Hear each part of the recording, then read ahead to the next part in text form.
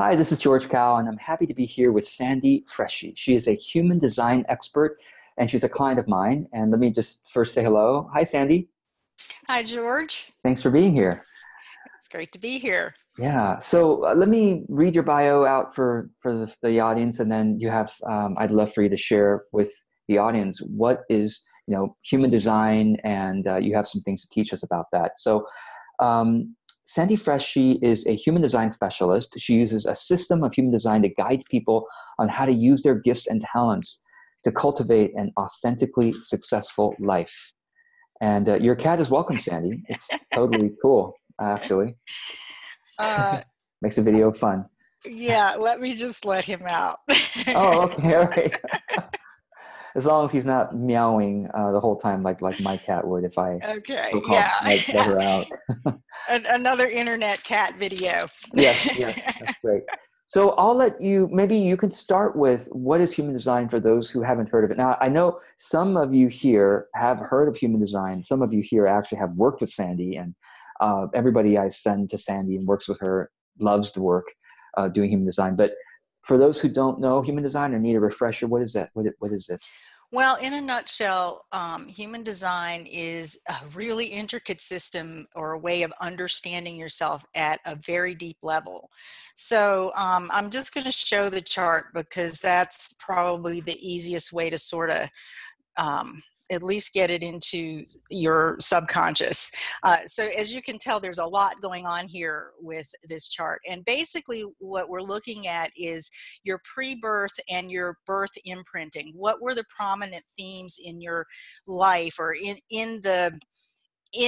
the culture, in the environment, in the season in which you were born, at the time that you were born, and then what were those themes 3 months before? And those are the things that we're sort of energetically imprinted with that sort of call out of us through our lifetime certain behaviors, certain tendencies toward attitudes and actions.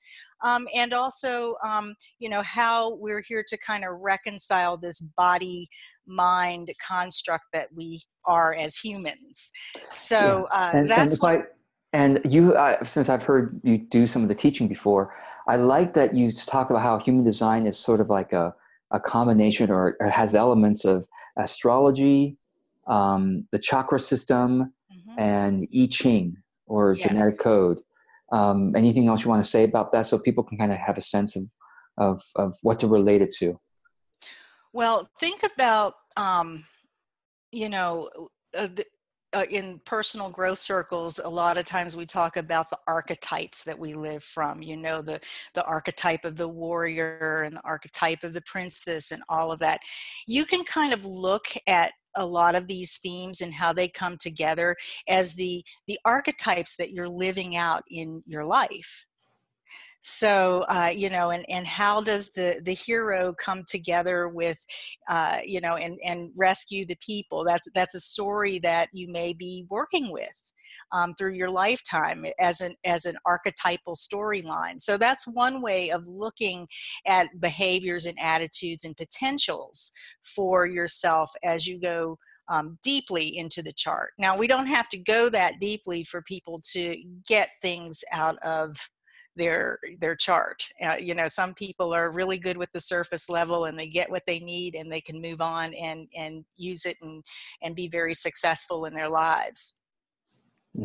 So the first step really with human design is to get your chart read or to have a chart done. Yes. And is that's something you do for clients? Yes, it is. Like when you come to get a reading, or if you're coming for coaching or mentoring, I definitely need to see your chart. So therefore, you get a copy of your chart because you're going to want it anyway for further research. Most people do when they're interested in this. There are also different ways that you can just get one for free, and I actually have a video somewhere on that of how to get one. Where if you don't want to, if you want to follow me intermittently, but you want to have a chart of your own, there are ways to do that. So there are all kinds of online ways. But once you get your chart, one of the things that kind of breaks my heart is sometimes people get their chart, and I've heard them say this when they realize I'm a human design practitioner. Um, they get all excited because they have their chart or they got their chart, and then they tell me, I put it in the drawer because I had no idea of what to do with it. And it drives me crazy. It's like, let's pull this out and take a look at it. Yeah. Yeah. You have the secret to your success, to everything here, to you. We have to look at it. Mm. Yeah, absolutely. Um, so tell us more. I mean, there's a Yeah. lot, of course, you can go into, but maybe Yeah. give Yeah. us an introduction to some of the themes or some of what we can expect. Yeah. Well, most people who come to me for a reading or out of curiosity are looking for like one or two things. They're either on that path of personal development and self knowledge and all of that, and they just want to know themselves better. They want to know what their purpose is, and they want to know, how they're doing with that. And then other people, or people who want to know that, may discover that there are patterns that they've developed over time that need to be corrected, or that they want to correct, so that they can have a more fulfilling experience of how they live out their life and their purpose. So here's a major question that I get from most people who see this and they go, oh man, I see the potential here. I want to know myself at this level. The question usually goes along the line of, how do I use my design to achieve X, Y, or Z? And X, Y, or Z can be, how do I use my design to market better in my business, or attract clients, or have a better relationship, or, finally find the career that I want, or the place that I want to live. And, we're humans, we think that way. And I like to troubleshoot, so that's probably why I attract people with that question. But the first thing I like to open people up to, is to consider the possibility that your genetics has more in store for you than the idea that you have about X, Y, and Z. And during the course of a reading, that's what gets revealed from this chart is, what is beyond how you do marketing in your business, or what is beyond how you attract the perfect mate and all of that. There's more to you than these little boxes that you've put your ideas about your life in. So that's the first thing. And then the second thing that we work on, or I like to work with people on, is how they can begin to trust themselves and their uniqueness by developing a strategy so that they can stay true to who they are. All of this colored in area here is who you are consistently, that you can trust about yourself. So we look at that, and the first pass, when we first looking at the chart, we're just looking at the generalities, and you get the gist of how to stay true to who you are. And the great thing about the system of human design, of looking at the chart through the traditional system, is the strategy, the baseline for strategy is already built in. There are several different energy types, different configurations of charts. Each Yeah. chart is unique. And if I'm sorry, if I don't mean to interrupt you, I would love if you could. You've worked with so many different people over the years on human design clients, and are there any stories? Is there one story that kind of comes to mind when you say, you just told us about two things. One is to not kind of look at your whole life in terms of, okay, this is just me trying to get clients, or me trying to find the perfect relationship, or whatever. It's broader than that. What do you mean by that? Like, is there an example you can share with us? Well, sometimes I'll take this back to like business, and Mhm. because Sure. people are Yeah, coming to me, and absolutely. they're Yes. like, how Uh, this marketing thing, I know Yeah. you're the Most of marketing the expert, but it's like, how do I do this? Yeah, most of the people in my audience I'm a are wondering yeah, about that. Yeah. I'm a projector energy type. How do I do that? That's one of the energy types. Well, when we look at your chart, it's like, well, all you have to do is be yourself and emerge from that. So, a lot of people are actually designed to be very individual, in the way that they approach the world to be very life changing and mutative, especially entrepreneurs, you know, and I can see it in their chart, and they're always like, it's almost like a lot of them are pushing against the tide, or they're trying to row against the tide because they've been told these things that work for most people, but what they're really here for is to change the system. But they a lot of times they're afraid to trust their individual strengths and gifts because it doesn't really follow the timing of what experts say they need to do, you know, all of that stuff. But they know deep down inside, when I say, hey, you know, you have your own timing here. That's one aspect of the chart, you know. And if you just loosen up around this thing that you're trying to make yourself do, you're going to get more inspiration in that way, and it's going to change a lot more people's lives when you actually start to live that way. And it's like a big relief when that happens. I've had several people come to me with that sort of configuration in their chart, and it's like then they start to rework it, and they find, you know, that they're actually flowing so much better and making so much more impact because they're impacting from, you know, what they have to impact with. Yeah, that's helpful. That's really helpful to know. So, before I interrupted you, you were starting to say that there are different energy types. So, tell Mm-hmm. us. You mentioned projector as one type, and Yep. just for those who are, you know, watching this and kind of learning about human design for the first time, these energy types are kind of like personality types. You know, some people Yeah. say, well, they're not exactly correlated, but you know, some people, oh, I'm an extrovert, I'm an introvert, etc. Well, in human design, there are also types. So maybe you can walk us through these types a little bit. And Yeah, and this is really the surface level understanding. Like if all you yeah, grasp is like your type and your strategy for your type, your right. strategy for staying true to yourself, that, you know, you may be good for the rest of your life.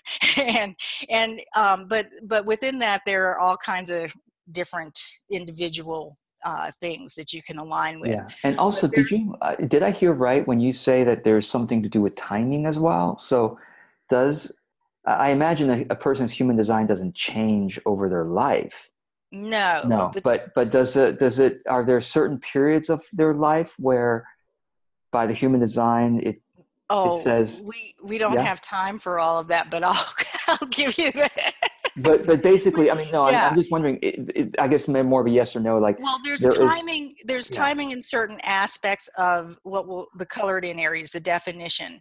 But there's also time. There's timing in certain strategies Yeah. because, like, there's an energy type known as a generator. Most of your clients are probably generators, and there's timing in how they need to wait for things to come so that they respond with their gut. Mm, You know, so there's timing in that way. There's also timing in all of this openness, and this is where people can get really distracted from who they are or compromise themselves a lot of times because they don't understand that this energy here comes and goes. So it comes mm, via other people, it comes via, you know, what's in the astrological transits, all of that stuff that can affect timing, um, and can also affect how well you're able to stay aligned with who you really are. got it. Okay. So now I'll let you describe what the energy types are and maybe Okay. the basic strategies. Yeah. Okay, so I started with projectors, and each type has like a general overall general purpose of what they're here to contribute. So projectors are. Let me go back. Let me start with generators because generators make up 70% of the people on the planet. So generators are designed to build. They have consistent life force and work energy. So, you know, they just really get off on doing work that's really satisfying for them, and they have the energy to just keep going and going and going and going as long as it's satisfying. So they're here, they're the ones that have built the pyramids, you know, they're building all of our houses and structures and all of these things that so um and they need to use their energy. The energy type that is the projector are the ones that are here to guide.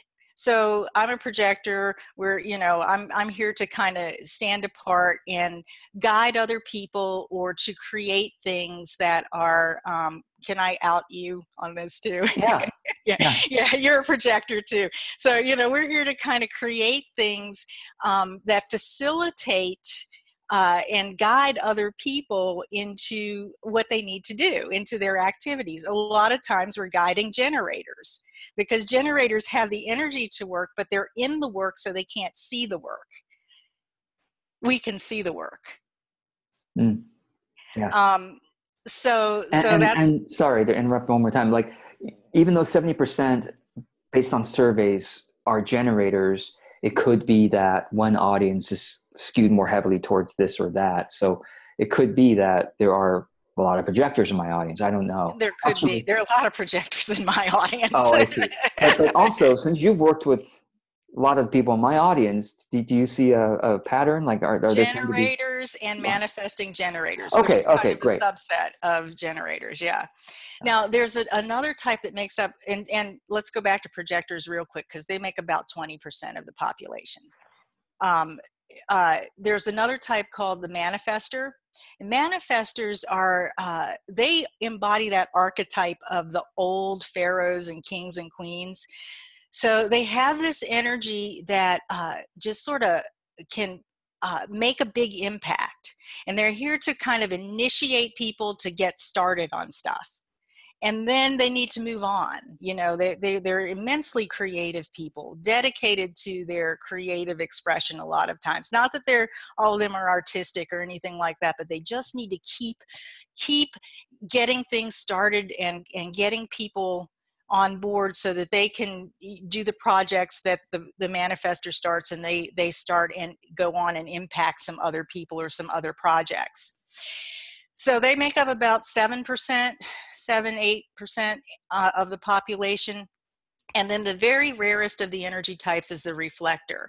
And if you were to look at a reflector energy type, none of these centers, these energy centers, would be colored in. They're here, they make up about 1 or 2% of the population. And they're here to really feel out and reflect the health and well-being of an organization or a group of people.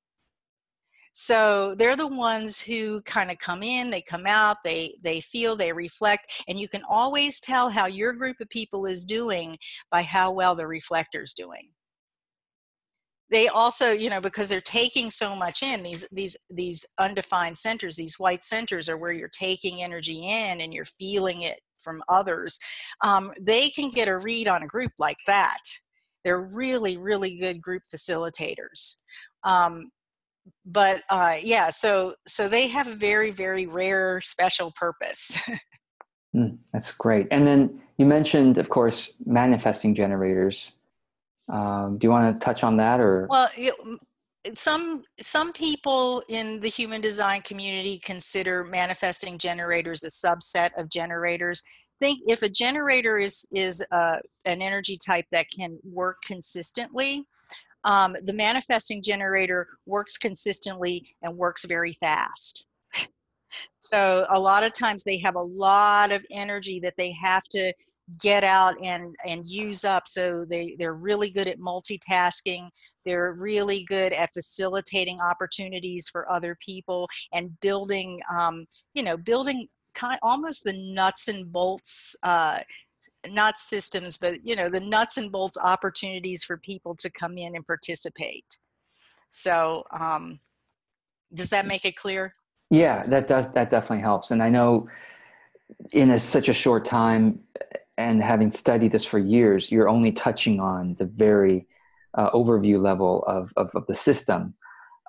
So given that our time is running short, how can people work with you, or what are you kind of presenting these days as a way for people to work with you, or however you want to share what you want to offer us Well, today?